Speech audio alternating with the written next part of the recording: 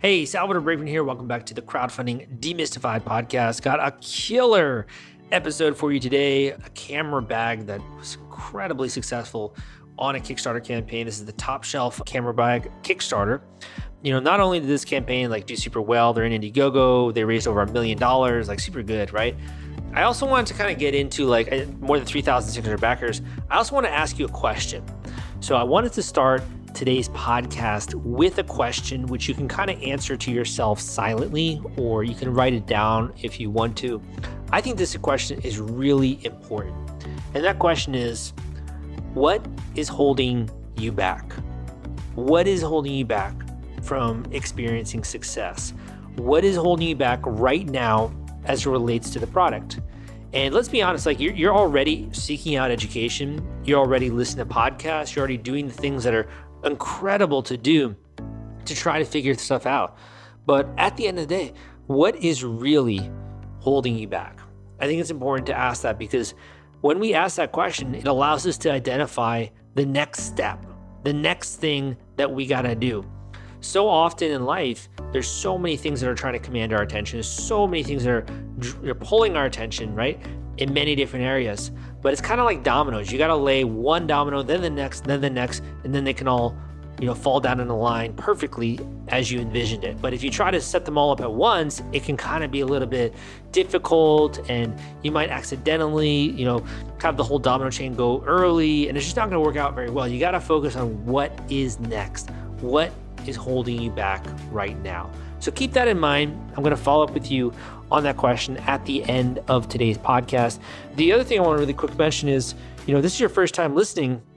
I do a ton of these episodes in order to just kind of share what's working. It's very no nonsense. I'm not asking super, special questions. I'm just kind of asking how'd you get funding, man? How'd you get backers? I'm just, trying to deliver the real deal to you so that you can go out there and you can execute on this information and this knowledge and these teachings and this education. And also as well for me to keep my fingers on the pulse as a marketer in this industry, right? To kind of help myself in a self-serving way, I guess, in that way. But the great things in life happen when we go outside of our comfort zone, right? We only grow when we're going outside of our comfort zone, and you're already experiencing that.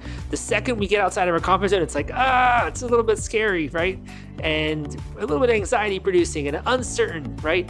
So we seek out people who can help us, and we seek out what do we need in order to have success? What are the ingredients, right? So today, hopefully, by listening to today's podcast episode, you'll walk away with a heck of a lot of great proven tactics that can get you funding, learn how these guys did it, and hopefully be a tiny bit inspired for your own journey. And we'll follow up with my question for you today at the end of the podcast. Finally, my last announcement. If you want to get in touch with me, just go to crowdcrux.com. My link, crowdcrux.com, crowdcrux.com. Go to that link and you can get in touch with me there if you ever have any questions or you want to reach out or something like that. Can't guarantee I'll reply to you, in 24 hours or anything like that. I get a lot of emails, but I will do my best to answer you. And if I don't, just be persistent, and I'm sure I'll see your email there. Thank you so much for listening to the show. The podcast episode is coming up right after this.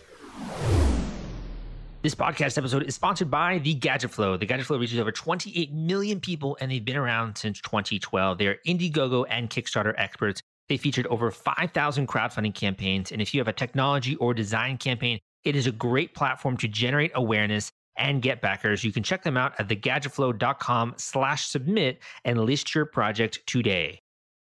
Hey guys, welcome back to the Crowdfunding Demystified podcast. Today we have a 6-figure Kickstarter campaigner on the show. Actually, 2 of them. They've so far raised over $600,000 for the Top Shelf super fast all access camera bag with more than 2,400 backers. A massive feat. And we have Matt and Nicole on the line, who are a brother-sister duo and also photographers. Guys, welcome to the show.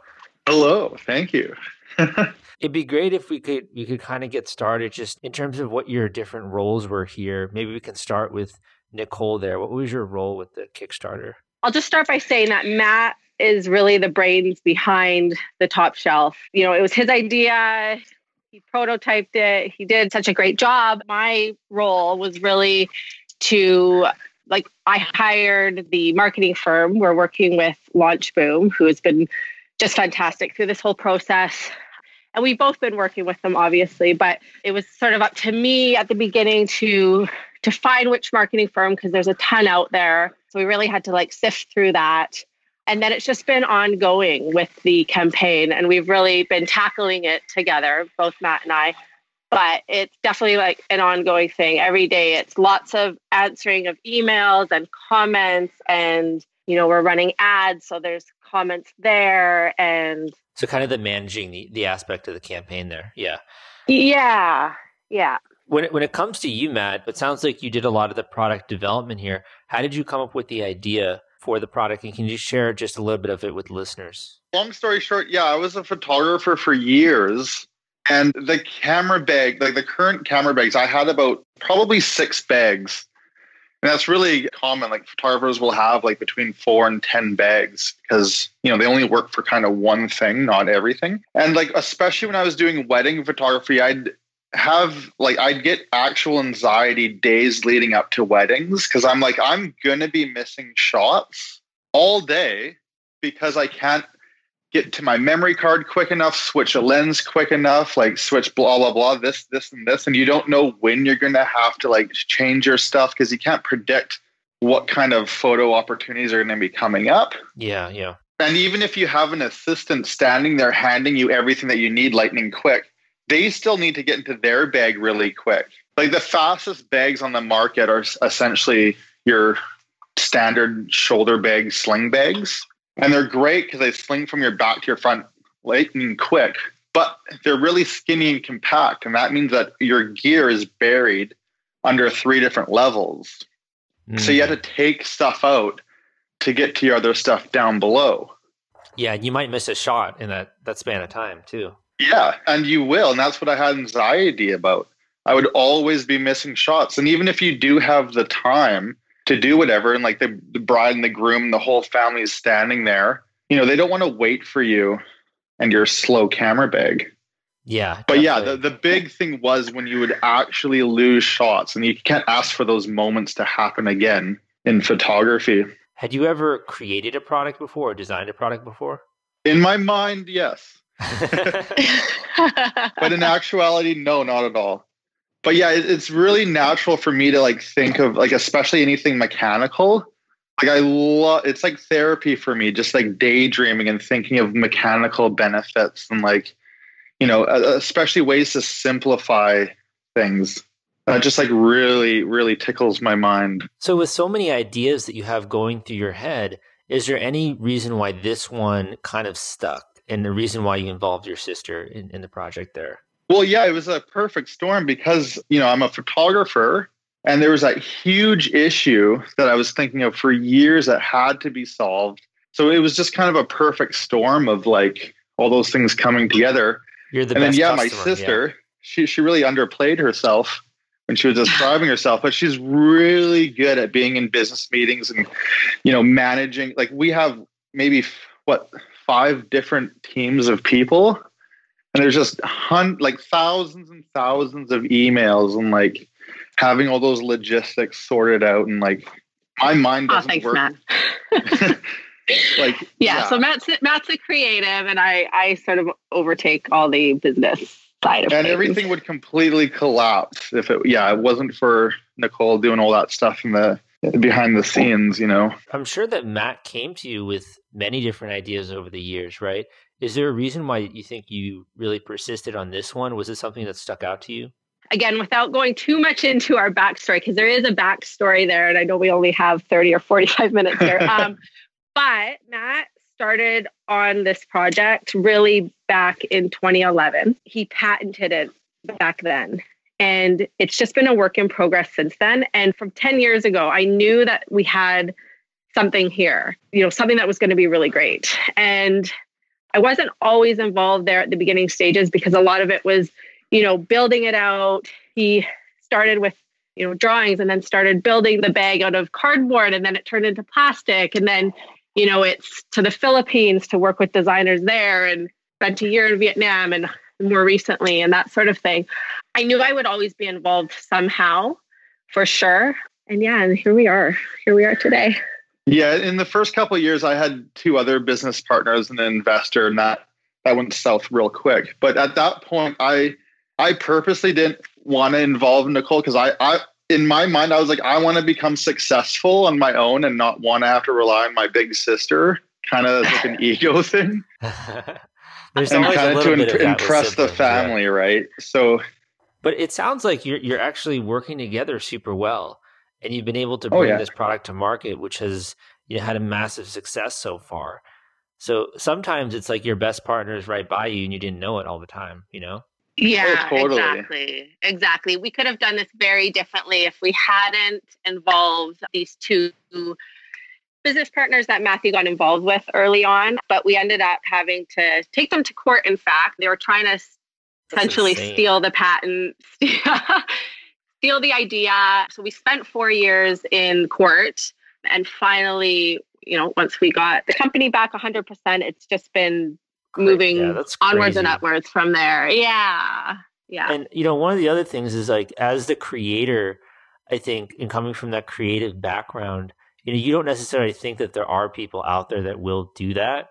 And it can always be a bit of a rude awakening when that kind of happens in the business world, which is a bit more cold, Oh, definitely. And what do they say, Matt? What was that tagline? If you haven't, you haven't been to court, if you don't end up in court, you're doing something wrong.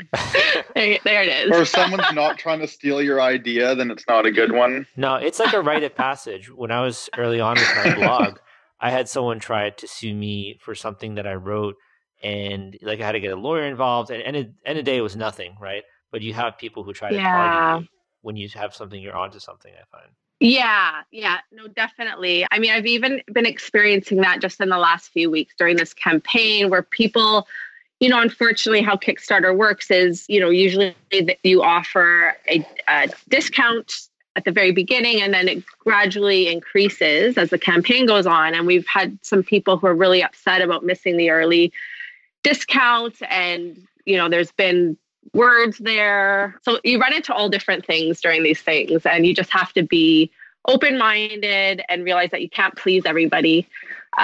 Yeah. It's definitely, you're making it for a select group of people. You're making it for the people who are raving fans, right? And the people who really want to support your work.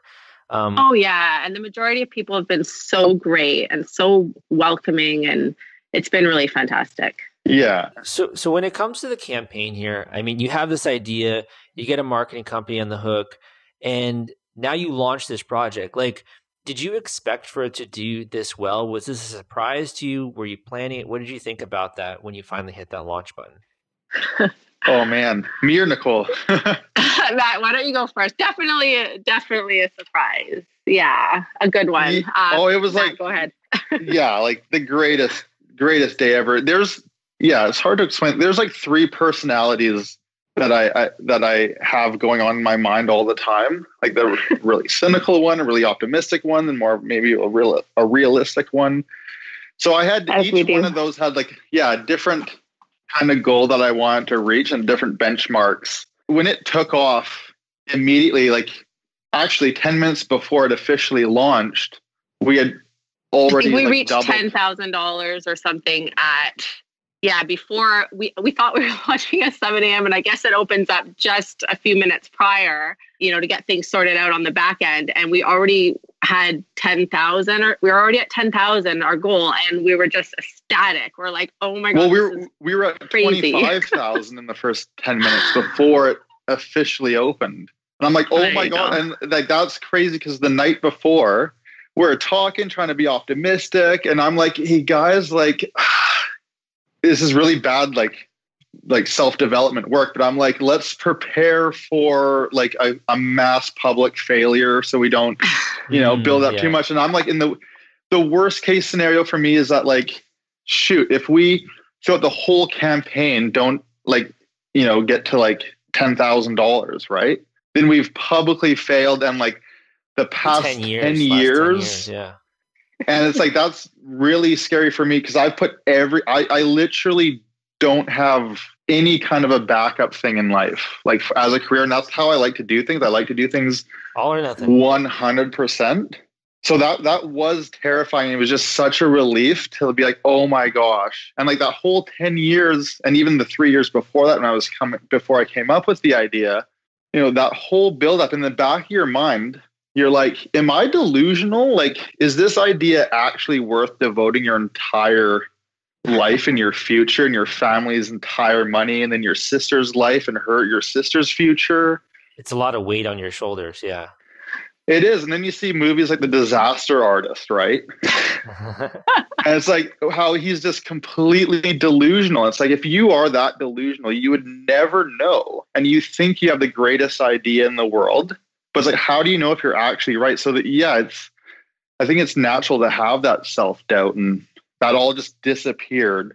It's almost like these 10 years and also the whole legal battles and like all the difficulties you went through, it was all worth it in that short span of time when you realized that you were onto something, Yeah. And we did market testing, we prospected the market and everything came back really positive, but it's like, still in the back of my mind, I'm like, well, that's not real sales. It's not like real proof, Yeah, you never know until you know. Yeah. When it comes to the team building aspect, so obviously, Nicole and Matt, you guys are working well as a team. Did you have any other help? Like, do you have any thoughts on the importance of having a team and assembling that? Oh, yeah. Yeah, you definitely need a team of people for this. So it's Matt and I first and foremost. And then we've got, I mentioned Launch Boom, who we hired, and they've been phenomenal. And they've helped with every aspect of the campaign, or else it would have been us trying to navigate that, as well as, working with our manufacturer, as well as, it's a lot. Quality control, logistics, yeah. If you're worried about the fulfillment and shipping part of your Kickstarter campaign when it comes to getting out all those perks and rewards to your backers, rest assured, I've put together a complete Kickstarter fulfillment and shipping checklist for you, and it's free. This is sponsored by the folks at Fulfillrite, and they thought that you should have this checklist as part of your arsenal going into a crowdfunding campaign. If you want to get instant access to this checklist and it's free, you can go to fulfillrite.com/checklist. Again, that is fulfillrite.com/checklist. Fulfillrite.com/checklist. Just go to that link and you can download it immediately. Oh, yeah. Oh, the shipping. And that's a whole nother story. Working out the shipping details. A team of people is really important. So I mentioned Launch Boom, and they've helped us just from the very beginning. And we did a whole, 6 months. I mean, it turned into a year because of COVID, of like a pre-launch campaigning and advertising, which they all administered. And then we've got Gel Up, who we're also working with, and they've just been phenomenal. And they just take your, campaign to the next level. And then we've got some help with our social media. So we've got a team there. And then, I've mentioned the commenting and emailing and that sort of thing, and how overwhelming that can get. So I've got these people helping us as well with some of that, because it's coming in from like 6 or 7 different avenues. And it's just, you could spend the first week, we were literally at the computer from like 8 a.m. till 11 p.m. every night, or every day, just answering comments and questions and all the info. So a team of people is very, very important. Very important. The trolls, obviously. Where did you learn to do that? Like, do you have a management background, or is this something you had to learn on the fly? Yeah, I do have a bit of a management background and sales. I did work for a company as their asset manager. So I've managed managers. It was in a different industry, real estate, but still the same, the same rules apply. So yeah, I definitely have the experience there. Very cool. I think that, being able to assemble that team takes a bit of the burden off your shoulders, but also like you're not good at everything, obviously. So it's really important. One of the other takeaways, it looks like, is this pre-launch was really instrumental for getting you some funding early on, right? Oh, it definitely was. You have to do the pre-launch. Yeah. We collected email addresses. Like I said, so we originally planned to launch in May. Because of COVID, things were really uncertain. So we put it off and we put it off again. So during that entire period, we were collecting email addresses. Launch Boom has a $1 reservation system where people who are really serious and really want to have more of a connection with us as the inventors and that sort of thing, we have a $1 reservation that they make, and we bring them to a Facebook VIP group, and there we can communicate with them directly, and we keep them up to date with all of the process and the progress that's made. So that really helped. The VIP group that we had there and this constant communication over the period of 6 or 9 months, those were really instrumental in that first day. That was the majority of our backers for sure. How did you maintain that level of interest over 6 to 9 months? Because I think most people might tune out, right? How do you maintain that? Yeah, we were a little bit nervous about that for sure. But it was just, again, constant communication. And constant advertising. But the communication in the VIP group was very important. Matthew was, really instrumental in that, and always posting photos. People had questions about the different ways the bag functioned and all these sorts of things. And it was just like being there to answer their questions within, I would say, a 12-hour period. And they really appreciated that. Very cool. The other thing I think that when it comes to a product like this, you're sharing the photos and stuff like that. Eventually people are going to be like, what's the price? Like, where can I buy this? How do you answer those questions? When did you introduce the pricing into the launch? I don't think we did that until just weeks prior to launching. We picked up our advertising again and we said, you're going to want to get it on day one because it's a special VIP discount and that sort of thing. But we were careful not to list the price too early. And I think that partly had to do with, things could change. Maybe there are additions to your product that, might change the pricing a little bit, and you don't want to, put your foot in your mouth. Yeah, you don't want to things too early something and then change the price later and like that kind of stuff. Right. Yeah, exactly. Hey, Matt, what did it feel like when you're getting all of this great feedback leading up to the launch and people are really loving this product and it was like an idea in your head and then you have it out there and people are reacting to it? Like, how strange is that? Oh, that's like the coolest thing in the world, man. Because you come up with something in your brain and then it's like, it was especially cool because it was like top secret for so many years. Like we had patents and everything, but we didn't want anything leaking out so people can get a head start on copying us. So yeah, it was crazy for it to be top secret. And like me and my people who were secretly field testing it and everything, we're like looking over our shoulders out in the forest, making sure no one's there. And then like whipping it open, using it, blah, blah, blah, and like putting it back and then, looking cash. And it was crazy to transition from that to like putting it onto the market a year ago and just trying to blast it out there and have everyone's like opinions and eyes on it. So yeah, that was really cool. And to have all like the great comments, and especially at first, we weren't making the bag look really sexy or like a lifestyle bag. We were just pretty much like showing like the bare naked function of the bag. And it was great that people just immediately like picked up on the function and just got it like right away and then started, sharing it and like boasting about it and getting excited. Yeah, it's the coolest thing. I mean, I can see it even change with your marketing. Like now you're really emphasizing the sleek design, the instant access button, water resistant and rain cover. So it sounds like some of that feedback went into the actual, like what you should emphasize as well with the campaign.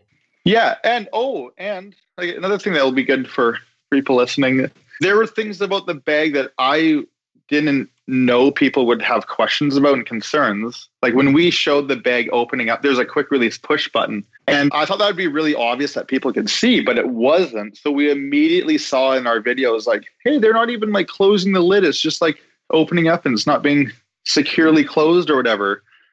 So then I'm like, okay. We need to address these changed our videos. And yeah, immediately we had like a really close up view of the push button and explained that very early. And then those comments completely disappeared. So that's like another good way to, test the market and see where people are having questions and then changing your video or your marketing to answer those questions before people even think about them. Definitely. There's almost like an education process with the product a little bit, just showing them what it can do, the functionality, how it works. And the more that they can understand it, it's usually someone when they're like, they don't understand it, they're not willing to buy it, right? But the second they start to understand the functionality, like, oh, that makes sense. Yeah. Mm-hmm. One of the other questions I had for you here was like, when it comes to the Kickstarter slump, I call it, where in the middle of the campaign, usually people tend to decrease in their momentum that they had at the beginning. How have you tried to combat that middle period? And have you maybe not experienced that for your project? I've definitely seen a bit of a lull just in the last 3 or 4 days, I would say. So we have been, and we did do this earlier on, but I have been sort of picking up sort of getting it out there. But with Kick Booster has been a good tool. We've had some people jump on Kick Booster, and I noticed that they are getting it out to their networks, and we've had some good boost there. And then it just becomes more like, okay, well, who should we be reaching out to? So there's a lot of media that we've been reaching out to in the last week or so, trying to get some more attention there, and then being really active on Instagram and Facebook and that sort of thing. But yeah, there definitely is a bit of a lull. And we kind of knew this was coming. We were aware of it at the beginning of this last week, and then it should pick up again, hopefully towards the end. But yeah, there's things you can do, but you've just got to be really active and on top of it. Yeah, so basically make sure to keep engaged and to keep pushing on all avenues that you have there, particularly when you're in the middle period there. Now that you have about 8 days here to go, right? What are your thoughts on like your Kickstarter experience? Are you guys going to be making more bags? You're going to be continuing and focusing on this for a while? Like, what are your thoughts on what's next here? Oh, we got a lot of bags coming out. Not a lot of bags, but we got, there's ideas. Like, it's not just one thing. Yeah. We our whole idea the entire time or forever has been to build a brand. Beviskir will be a bag brand, camera bag accessory brand, and we do have nothing in the pipeline just yet. The top shelf is our first and the only thing we're focusing on right now. But in the future, we'll definitely be putting out more stuff. Do you have any advice that you would share for people who are kind of in that same position you were, where like they're getting ready for the campaign, they're not sure how it's going to go, they're still in that beginning period? Do you have any advice for them in terms of either what you wish you did differently or any tips or any other things you'd like to pass on there? I would just say that advertising is a really big one. And Facebook and Instagram is a really good way of doing that, obviously, these days. So it's budgeting for advertising. I think advertising is really, really important. I mean, if you don't have a way of getting your project out there in front of people, it's going to be really hard to gain traction during your campaign. Do you have anything to add there, Matt? Yeah, it's a little different, but I'd suggest, because a lot of people who run Kickstarter campaigns are still in the prototyping stage. That's right. And there's stuff like after your campaign, if you're still prototyping and working kinks out, there might be a massive kink that actually can't be worked out, and then you're delayed for forever, or you can't even produce it. And that's why Kickstarter has been getting a little bit of a bad name. I think that makes people like really hesitant to invest in your project. So I would highly suggest, even if it's like years in our case, to have it, a perfect market ready product before you do the Kickstarter campaign. Yeah. And that way also getting all of this attention will at least yield really good brand exposure and a good brand experience, versus if you get a ton of attention, but you can't deliver, it's going to hurt the brand, That being said, I think the original idea of Kickstarter was funding people pre-prototyping stage. And that makes a great story too. When you can follow a company from, the grassroots at the very bottom. But there is that, if you actually will be able to deliver Yeah. Yeah, I think there's going to be both. There's going to be both people though, right? There's going to be people who need the funding, but you know, you're just very honest in your campaigning and that sort of thing. And if you're honest about that, like you need the funds to get started, there's going to be those people, and there's nothing wrong with that. You've got to start where you can. But if you're looking to raise more money to get started, it's good to have your prototype market ready. Well said. Yeah, well said. On the front of like exposure, obviously you got a ton of exposure, you have a ton of backers. Have you had anything else in the way of people reaching out to you for distribution or people wanting to work with you in different ways as a result of the campaign? Well, we get a lot of those. Yeah. Yeah, definitely. And it's, again, I wish I had another person. But we've had lots of people reach out, and we have started working with a few. If we're talking about like Instagram and collaborations there, we've started to do things like that. But with distribution, I have a number of emails that I need to go through and start working through those things on. But it's just been, it's like your business. It's just been so almost. great. Yeah, it almost like it seems like it's turned into your business card to a degree, where like people now see you can execute on this, and they're like, oh, okay, I'm more interested in what you're doing now, kind of. Yeah. When people see the momentum, because you're always going to have this skeptic. And again, that's where the Facebook VIP group has been so great, because they've had the direct communication with us. And I feel like we've really gotten to know them and they've gotten to know us. So they feel really secure in backing our project, which is so phenomenal. Totally. So just for everybody listening, reach out if you have any questions. We're here to answer them. And we'd love to hear from anybody. My last question for you, how did your family react to this? And, you guys being able to pull this off together as a duo team, like that just sounds like a great story, Yeah. They're all extremely excited for us. That's great. I'm so happy to hear. Yeah, they love it. That's awesome. I'm so happy to hear. Where can people go to learn more about the campaign? Looks like you still have 8 days to go here. Where should they check it out? Yeah, well, definitely Kickstarter. I imagine you could put the URL in the podcast here. Yeah, we've got a website, bevisgear.com. We're on Instagram at bevisgear and Facebook, all sorts of ways. Email, hello@bevisgear.com. Okay, and that's BEVIS gear.com. You guys can check it out. Yes. Thank you so much for coming on the show. Like, really appreciate it. Your story, I think, is really inspirational. And a lot of the stuff that you shared, I think also people can act on if they have 6 months to go or they have time to prepare. I think it really shows, preparation is the mother of success here. And I think you guys clearly demonstrate that. So thank you for coming on the show.